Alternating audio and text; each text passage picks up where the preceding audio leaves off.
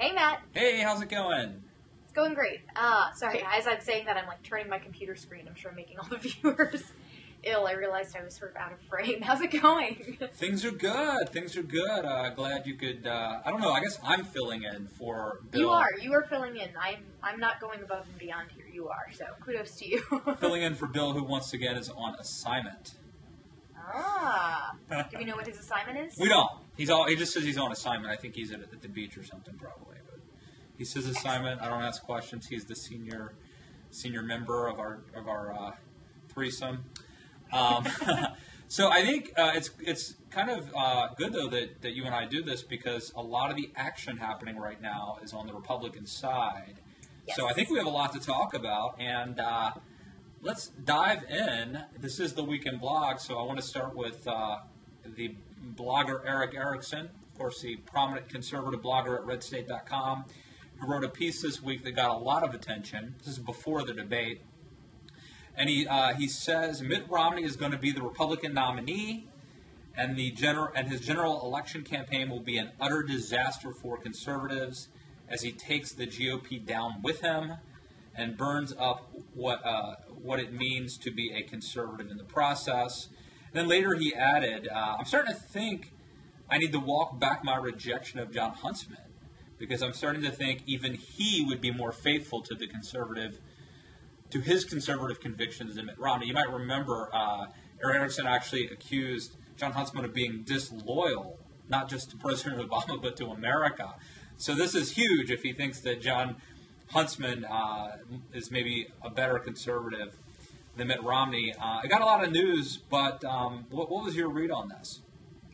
Well, my read on it was I think that it's too much to say that, by nominating Mitt Romney, this would suddenly mean the death of conservatism. I often go back to a lot of the same folks that are criticizing him now are the very same folks that really liked him last time around, when he was more positioned as the candidate of the right. Opposed to John McCain, who they hated worse. Right. So, I don't know if it's just a change in the alternatives, or if it's that, interestingly enough, I don't necessarily think that Romney has, the biggest thing that people are criticizing Romney about, he has not flip-flopped on at all. Some people wanted him to flip-flop on his healthcare plan, and he hasn't. So, I think, this debate has been had before, to what extent is Romney Care actually, to what extent does that disqualify him from being considered a conservative? I think it depends on what your definition of conservative is. I thought what was funny was immediately after Erickson posted this post, all of a sudden the big statement that came out of it that everyone was tweeting about was, is this like a quasi endorsement of Huntsman? Is Huntsman for real? And Erickson quickly then later tweeted, like, no, I think people are reading too much into my Huntsman walk back. I still don't like him. I think... And the post that stuck out to me in response to this, I thought Connor Friedersdorf had an interesting post. His take on this was that part of the reason why folks don't think thought Romney was conservative last time, but don't think he's conservative this time, isn't necessarily because his positions have changed between 2007 and now on a lot of things. There are, of course, some things where folks are finding some gray area, but that by and large last time he was much more focused on the pandering to the right, the speaking the language of the right, the throwing out the red meat and the doing of the things that emotionally get the right excited about you, whereas Romney's clearly not been as interested in that tactic this time around. Meanwhile, Huntsman, who has a very conservative record, he has sort of never been in the business of throwing the red meat out to the base. So Friedersdorf's whole post is, are we going to define someone's conservatism by what they've done policy-wise, or by how they comport themselves in a race? And he sort of blames Erick Erickson, then, because Friedersdorf's not a big Erickson fan, for creating a culture where throwing out red meat and signals that you are conservative is much more rewarded than actually having a conservative record. And he thinks that this was sort of born out of the George W. Bush era, where Bush, despite doing an awful lot of spending and doing things that are kind of anathema to conservatives, like No Child Left Behind, that these were things, as long as Bush was still throwing red meat out there every once in a while, that it was okay. the conservative movement is placing more emphasis on style than on substance, and that's why someone like a Huntsman isn't getting perhaps the attention that he deserves given his record. Well, I think it's true that style trumps substance right now, and it's a certain type of style. You've got to be tough, and you've got to attack Obama, and that's the definition of conservative essentially. And it's kind of sad. I don't think it's fair at all to blame Erick Erickson for contributing to that, but I do think it's a bit of a sad commentary on the state of conservatism. What else in there? I do want to bring up Erick Erickson, because, this is a blog type question. Erickson, his type of rhetoric, which I think is interesting. I think there's a lot of hyperbole in there. Like, for example, everybody sort of I don't want to say misinterpreted, but everybody, if you read it at face value, of course you would have assumed that this was like a tacit endorsement of Jon Huntsman. I mean, I didn't necessarily take it to be that because I read Red State a lot, and I sort of know Erick's shtick, and I don't mean that in a pejorative sense, but his style, which I think is over-the-top rhetoric. And, for example, when Erick Erickson, when he basically says Mitt Romney is going to be the guy, I don't think that is like if Chuck Todd said that.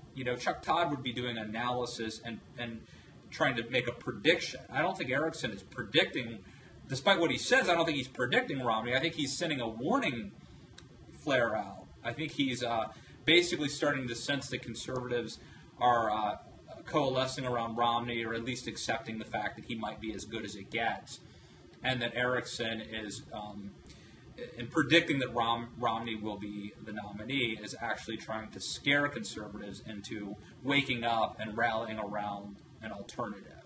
That's how I interpreted his statement. And it is interesting because it's not exactly what he said. I don't know how to put it. Let me throw it to you and see if you agree, and if you have any thoughts on this brand of like what I would call activist blogging. I think that what this is intended to do is to, I think what Erickson is trying to stop is conservatives who, maybe Mitt Romney's not their first choice, but folks who are kind of going through the stages of grief and are now in the acceptance stage. Right. And they're saying, Mitt Romney wasn't my guy, but first my guy was Michelle Bachmann. And she failed to do anything intelligent in these debates. And so then I moved to Rick Perry, and he bombed out. And then I moved to Herman Cain, and he has this scandal. And so I am feeling lost and feeling like I am trying to make my peace here. And so I think what the point of this post is to shock people, and to say, no, the stakes here are not just, we need to try to beat Obama and he's perhaps our best guy, which is why in his post he sort of walks through a case for why, even if Romney is the nominee, he doesn't think that he will beat Obama. So he's saying, take that off the table. Like, stop thinking about that. Let me ask you this. Do you realize there is a longer-term threat that he poses besides just maybe losing to Obama? Do you think I disagree with that case, but I think that's why he goes. I think that's part of the activism of this post, is that he's trying to shake folks out of any sort of settling that they might be in the process of doing, while all these other candidates these last few weeks have started to implode. And the way this is written is very in your face. Do you think that it's because he really wants to shake conservatives and warn them that Romney is winning, or do you think this is partly self-promotion? How much of this is about getting his name out there versus getting a message across? Any sense there? I don't know. I mean, he's got a very big platform. He's got a contract with CNN. I mean, this is sort of, being the guy with the defining post on what the conservative movement thinks about something is kind of his shtick. So, I mean, I don't know if this necessarily is intended as like let's write a post that people who don't currently know who Erick Erickson is will have come across their radar and will go, now I know who Erick Erickson is. Instead, I really think that in a way, I wonder if Romney wins the nomination against, the sort of angry fury of conservative bloggers who dislike Romney, does this make the conservative blogosphere look like it actually doesn't have that much power? Like the establishment is right, that most Republicans are not where the bloggers are, that the bloggers are less powerful, that they're louder than they are powerful. I think that's why you would have a blogger trying to shake people up to make the case, if we don't win this thing, then we lose. And I think that's why he's saying conservatism dies. Now, last time, though, I have to say, last time, and you mentioned Erickson. Erickson, I think, at the end, probably jumped on the Romney bandwagon, but there were a lot of pro-Romney bloggers, like Catherine Lopez at National Review, Hugh Hewitt at Town Hall, Dean Barnett at Town Hall. There were a lot of pro-Romney bloggers, and I suspect, Hugh and Catherine Lopez are still blogging. I suspect they're still very pro-Romney. So I don't even know if it would be fair to conclude that just because Erickson and a lot of other conservative bloggers are anti-Romney, that the blogosphere loses if he wins. And I absolutely agree with you, but I think the point that he's trying to make and why he uses these big statements like conservatism will die is because he's trying to make the point like my flavor of conservatism will die, and I believe that I'm right, and these other folks are milquetoast moderates masquerading as conservatives, or they don't have their priorities straight, or they read Jennifer Rubin and agree with her. I don't know, but I think that's why he uses the big language, is to say, like, this is about the place of bloggers like me who are trying to hold the movement accountable and trying to make sure that this party doesn't drift too far to the left, and are trying. He's not really worried about the health and welfare of the Republican Party, and he says that repeatedly, but I think that if Romney becomes the nominee, then those bloggers that stood up very loudly and said, how can conservatives accept this guy? Do they wind up looking like a fringe instead of where, with the whole Tea Party emergence, folks were saying, has the center of gravity in the Republican Party shifted to the Tea Party, to the conservative bloggers? With Rick Perry announcing his campaign at a blogger convention, right? It sort of implies like even candidates are trying to figure out, I don't think that is the blog community politically impactful. I don't think that got enough. A post by Erick Erickson influencing voters in Iowa. I don't think that got enough play. You're right. Perry announced a blogger conference, and I don't think that got enough play. It should be huge. It's a huge deal for bloggers. I don't think it got enough play. Hey, you mentioned Jennifer Rubin. Have you and Bill, because she's, Ben Smith at Politico wrote a big piece about her the other week. Yeah, we did that was our... Okay, so you guys did talk about her, because I think that's interesting. Well, let me segue then. I know you've got some info on Newt. Jennifer Rubin, I guess, is not a big Newt fan either. And at the debate Wednesday night, Gingrich was asked by John Harwood about lobbying for Freddie Mac and Fannie Mae, and apparently Gingrich is like, no, I never did that. I gave him advice I didn't take, and Rubin has posted that transcript, and then sort of mocking the parsing of what a lobbyist is versus a historian who's advising them. So we'll see. I don't know. Maybe if Perry's been fully dispatched, I don't think he has, but maybe if Perry's totally done, Rubin will turn her attention on Newt Gingrich next. Well, as far as the Newt thing goes, there was a post by Rich Lowry that went up on Wednesday called "Why Not Newt?" And he starts with, I know, there are many reasons. But I understand why he's getting a second look and popping up in the polls. And he goes through and sort of says, he doesn't have the executive experience of Perry, he's not as likable as Cain, but he knows more and is better explaining what he believes. It's easier to imagine electing a former Speaker of the House president than someone who is head of a trade association. If the dynamic of the race is set up inevitably as Romney versus not Romney, Newt may have better odds than anyone else to be the not Romney. And I think in general, I mean, this is a theme I've seen bloggers and, if you look at Twitter during any debate, it's this constant chorus of, hey, Newt's doing really well. It's too bad it doesn't matter. Yeah. That generally, I mean, Newt's kind of saying, in many cases, he's saying all the right things, but does he just come with too much baggage? And at a certain point, I mean, I really think the belief is that there will be Romney and then there will be the not-Romney. Eventually people are going to come in fourth in Iowa and realize it is just time to fold. Right. And when they do, who does that all coalesce around? I don't know. If it becomes a Newt versus Romney race, I don't know how that turns out.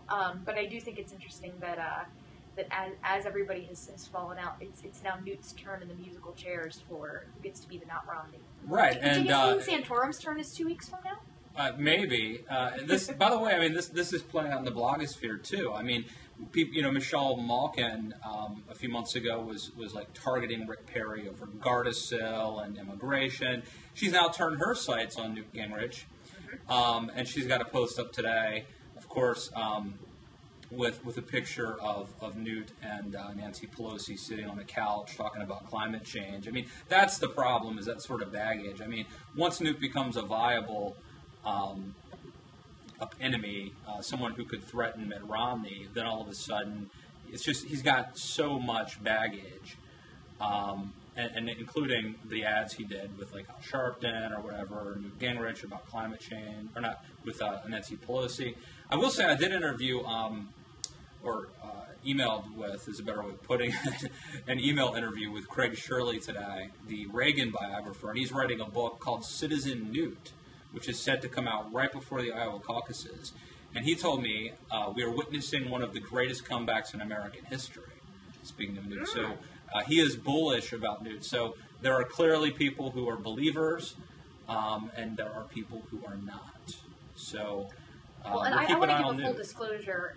The firm I work for a pollster, David Winston, and he was Newt's director of planning in the late 90s and is a close buddy of Newt. So I am not personally involved in anything in Newt world, but I just want to give that full disclosure as well to the viewers that much as I like to think I'm impartial on this one, I don't think that Newt personally, for me, he's not really my candidate in this race. It's kind of interesting having seen. I think one of the tweets that went out yesterday, this might have actually been Chuck Todd. I might be remembering this wrong. But they tweeted that it's kind of ironic that, Newt's staff left to go to Perry. Yeah. Now, if you're working for Perry, you're probably looking at Newt right now like, that would be the more attractive jump to make at this point. Yeah. So, I don't know. I think it's what's been funny is that, Romney has stayed in the front in the bright lights, and people still haven't really landed a glove on it. While all of these other folks, Right. as they rise up, all of a sudden the bloggers kind of turn and aim and fire, and then that Right. person falls down. Well, speaking of Romney's someone, been able to survive it despite the repeated choruses throughout the blogosphere of like, how is this happening? and speaking of someone who has been under fire, we don't have to talk about Herman Cain's sexual harassment allegations, but part and parcel of that has been this movement on the blogosphere to get him to fire Mark Block, the smoking chief of staff. Michelle Malkin has a post up called Herman Cain's Worst Enemy.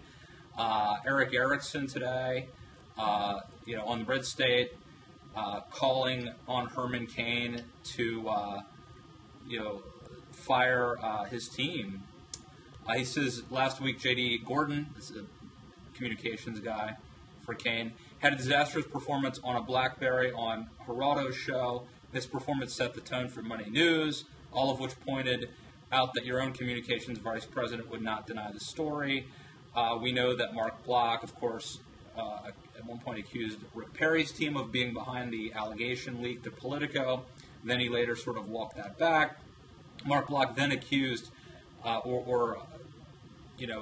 said that Josh Kraushaar, who used to work at Politico, was related to Karen Kraushaar, one of the accusers. It turns out Kraushaar doesn't even work at Politico anymore, hasn't for a couple years, and isn't related in any way to the accuser. And he went on national television and said this. I think Ed Morrissey at Hot Air has voiced similar statement. I had a post up at the Daily Caller yesterday where I interviewed some strategists, including Chris LaCivita, top Republican strategist, who said essentially that this is amateur hour, that Herman Cain deserves better. So one of the interesting things on the blogosphere is essentially, conservative bloggers have called on Herman Cain to oust Mark Block. Hasn't worked, and he says he's not gonna, by the way.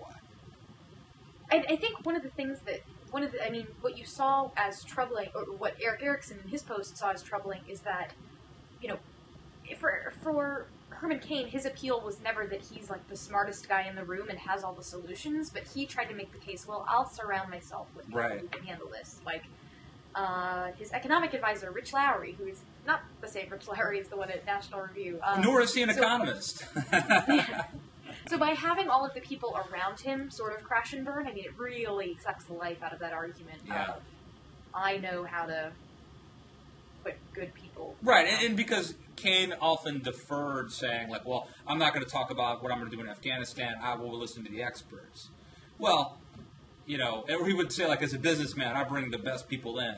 Well, it doesn't really seem to be true, and Herman Cain may very well be entirely innocent of all these allegations, but he is clearly running a bad campaign, and unconventional doesn't have to be a code word for amateur, but it has been. And it is interesting that these conservative bloggers are essentially staging an intervention, a public intervention, saying you've got to have a better team, you've got to bring in some better people. I think Herman Cain should have had a female, a well-spoken, polished female spokesperson during this scandal might have come in handy. Well, I think he used to have a female communications director, and she's now just taken a job on the Hill. I saw pieces of that. Ellen Carmichael. Yeah. So he probably could have used her help at this point. But what's actually been interesting, and maybe I have just not come across this, and maybe you have, is I was thinking, because there's this, a lot of folks out there who really like Herman Cain, that when these women made these allegations, that there would wind up being sort of a blogosphere witch hunt to really go after these women, to figure out who they were and to tear them apart. And instead, I haven't really seen conservative bloggers trying to disprove the allegations against a hero. Instead, it's actually been the mainstream media that I think has been brutalizing these women. You saw Andrea Pizer, I guess, at the Washington Post not Washington Post, the New York Post, had a really scathing column about Sharon, I'm going to pronounce her name. Bialik, or, yeah. Bialik? Yeah. So that these women are really under a lot of fire, whether it's the one woman being say, oh, well, she's basically going bankrupt and she's just doing this for money and attention. Coming out with Gloria Allred doesn't really help. Right. And Cain also, though, and I thought it was a very risky strategy. It turns out I don't think it hurt him, but he put out an email the day of his press conference, basically pointing out all of her bankruptcies and law. She was a defendant in lawsuits and a paternity suit, and she had 9 jobs in 17 years, which actually isn't that many in today's world. He really went after her and tried to discredit her, and I thought he should have leaked it to me or a blogger or a reporter, Politico, whatever. If, what could have happened is Cain's Oppo people give it to, let's say, National Review. They write it, vet it, write it, and then the story goes out. Cain's fingerprints are clean, and yet his people can say, look, stuff's already coming out about her. I just saw what was it, National Review posted. That's how these things work. Right, That's I don't how understand. This whole deal works. Why do you want to be, he didn't have to be a part of it. He could have totally separated himself from the negative side of, dishing information on this woman. It turned out it didn't hurt him because the rules don't apply anymore, but thank God for him they don't, because this could have really backfired on him. And it did. I think at this point, though, if you really like Herman Cain and you were sticking with him through this whole story, then the allegations about that the women are that they're that they just have made false accusations and bringing up all this credibility stuff about them isn't really changing your mind. On the other hand, if you were looking at Herman Cain and you were like, man, I liked you, but ugh, I don't know about these allegations. I don't know if this is really changing your mind. I think what's important is there's got to be like a middle group of people who are the sorts of like bloggers who are sympathetic to Herman Cain, but on the other hand, are frustrated with his handling of this story. I think that is a huge contingent of conservatives and bloggers. Yes. I think that's like the most critical chunk, and I think even though, like for instance, what you just described, him coming out and saying, "Oh, I've got all these facts about the women." Right. I mean, that's because that is in a sense a disqualifier as well. It's not just is he innocent. It's is this someone who can run a professional campaign, who can go toe to toe with Barack Obama and run a professional organization, and when in the big leagues, and that's probably the answer to that is probably no. And it's not even as though one of the arguments that I've heard from a friend of mine who's a big Cain supporter is, look, in 2004 when he ran for Senate, he had the benefit of having a Kurt Anderson on his staff. Right. This time around, anybody who's a big fish and who's a real professional and knows what they're doing didn't go work for Herman Cain. They went to go work for someone else because someone else had a chance and Herman Cain didn't. So with Herman Cain kind of scraping the bottom of the staff barrel, how could he be expected to have a professional operation? But I don't think that's a good excuse. I think if you're smart, you don't need...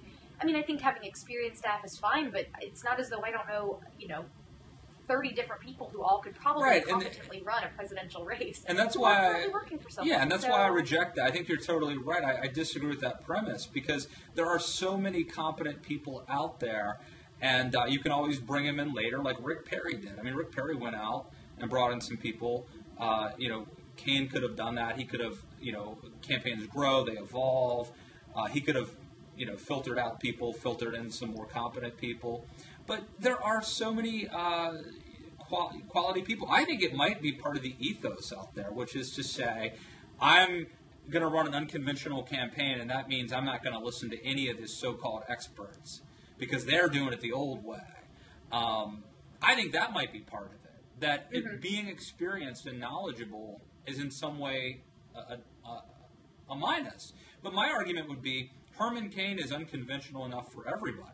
Like, he doesn't need, he's an inexperienced candidate. He doesn't need an inexperienced manager, too.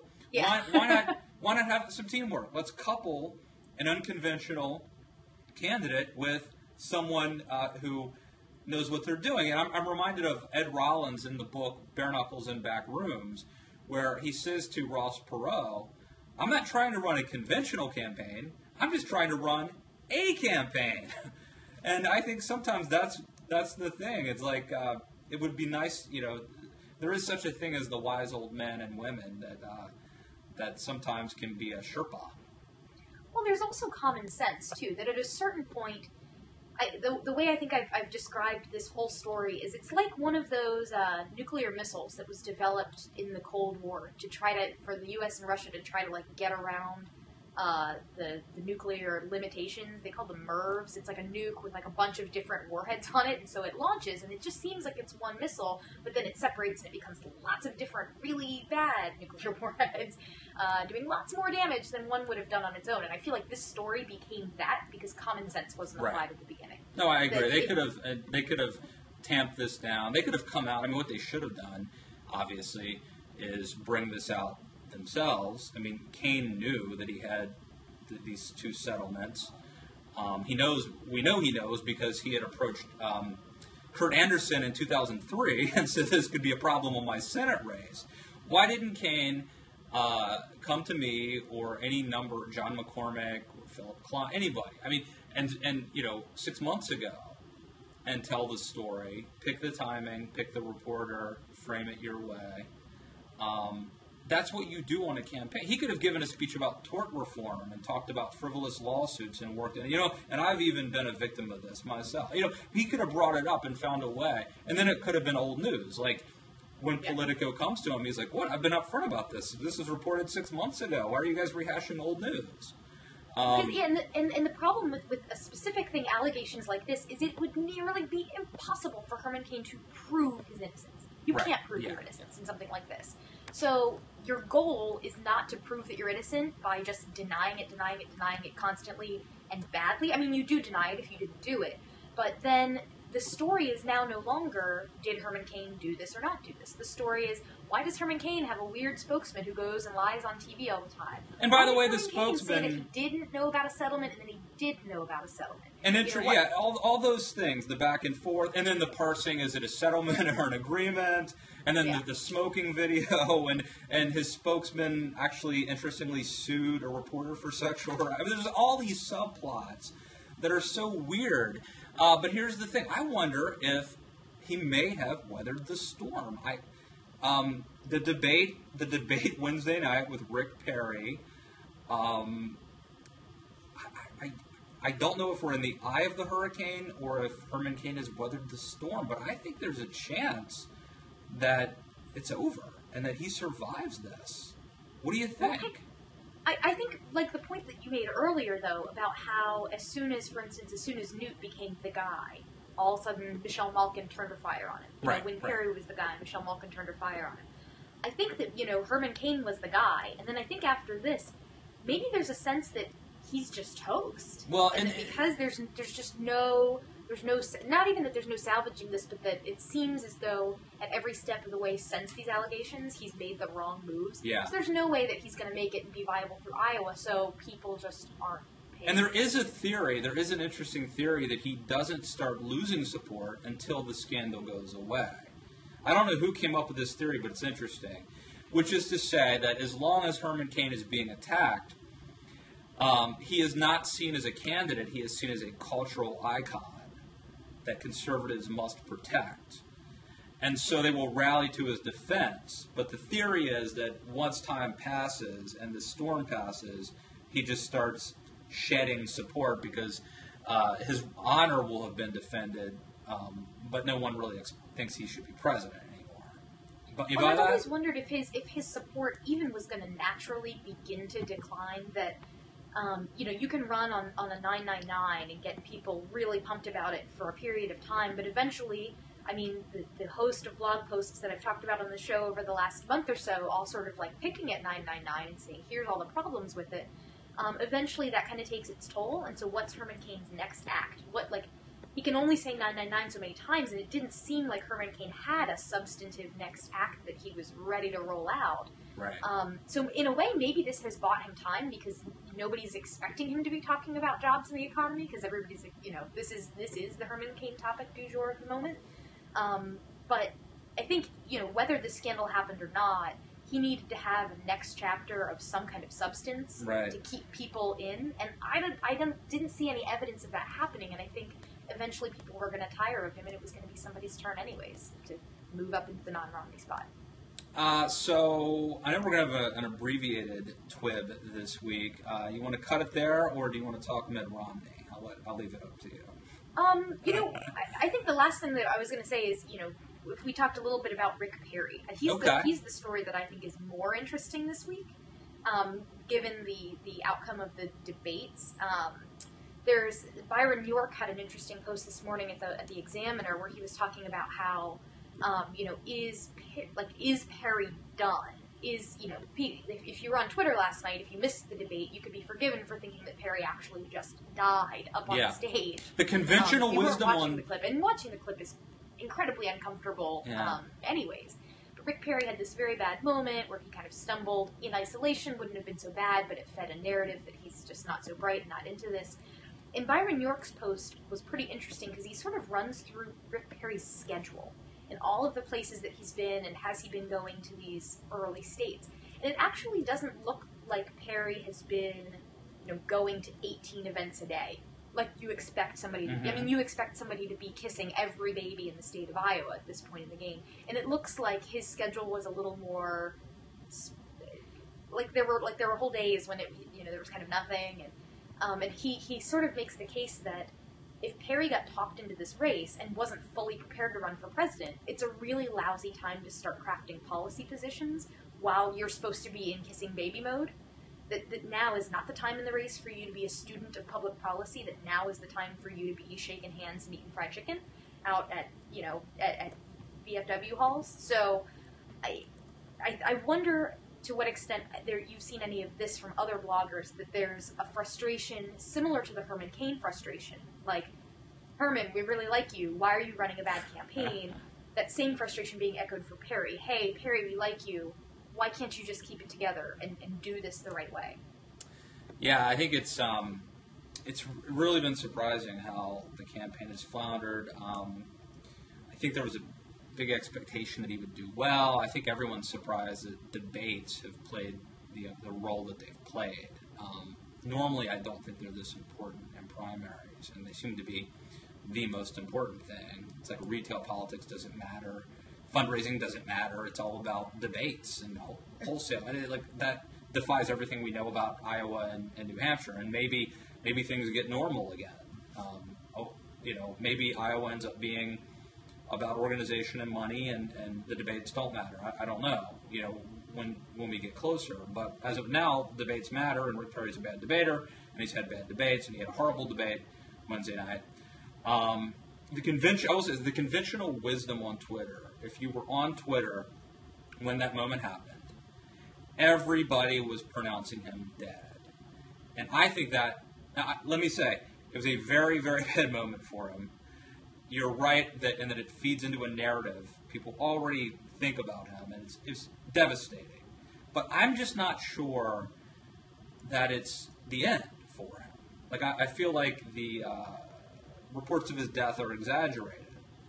I feel like it was overwrought a little bit. Now I can't find the post. I had it up on my screen. I'm not supposed to have the internet browser open while we're doing this show. I got like 10 up. I mean, they tell me. Oh, okay, good. They always tell me don't do it, and I always do it. There's a post I saw. Oh gosh, Fight the power. I can't find this. It's by Drew who from Ace of Spades, but it's not posted to Ace of Spades, where he says like that now less than. So you don't know who this is? You can't remember? Pardon? You're saying that you can't remember who this is? I'm pretty sure that I'm just playing John Harwood here. I think John Harwood. Here's the thing. I feel like Rick Perry almost escaped, and then John Harwood was like. So, but is it really the EPA? You know what I mean? Yeah. I felt bad for him because I've been on the show and I've done that many times. Like, there's a blogger. Shoot, I've read a lot of bloggers today. It was Drew from Ace of Spades. That's it. So I felt bad for him. I think that what this post then said was that that thinking Rick Perry is dead is so done.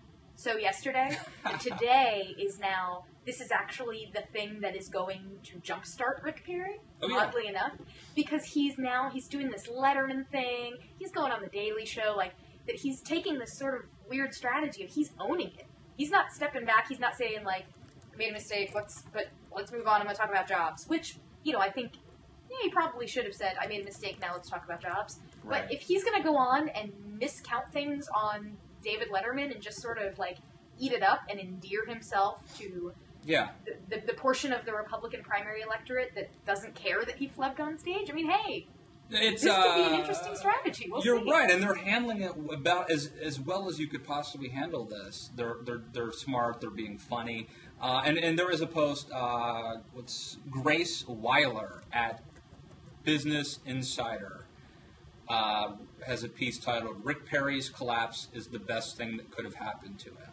So there is unconventional wisdom out there that this is somehow good for Rick Perry. I don't know that I would go quite that far either. I think I'm somewhere in the middle. It was very bad, but I don't know that it's the end of the world. So it definitely changes the expectations game in that I think Perry can now survive coming in third in Iowa and keep the train on running, because people... At this point, because he's doing so badly in the polls, because these debates aren't going so well. The only thing I could say about that is Perry. It would have been better for Perry had he gotten in early, bottomed out early, and came back early. You know what I'm saying? Like in 2007, John McCain hit his nadir in June, and he had 6 months to make a comeback to New Hampshire. We're in November now. Yeah. Now, doesn't mean it can't be done. John Kerry in November of 2003, I think was a laughingstock, as I recall. But it's not a lot of time to be hitting rock bottom. So. Yeah, I don't know if, I mean, but he certainly has the money to come back. Yeah. And he's the only one that's up on the air in Iowa right now, I think, so. Right. The problem, though, is he's up on the air, but he has to, because of his debate problems, he has to keep running positive ads. So yeah. he's really, the money is basically like treading water. It's keeping him alive, but it's not really advancing him. Is the problem. Yeah. So, but anyway, good talking to you as good always. Good talking to you too, Matt. We should do every once in a while do a Republican or a conservative right side of the blogosphere, the weekend blog. So I like this because there's only so many times that I can berate Bill for Occupy Wall Street. So that's right. That's right. This was fun. Let's do it again sometime soon. You got it. Have a good one, and we'll see you all back here next week on The Week in Blog. Ciao.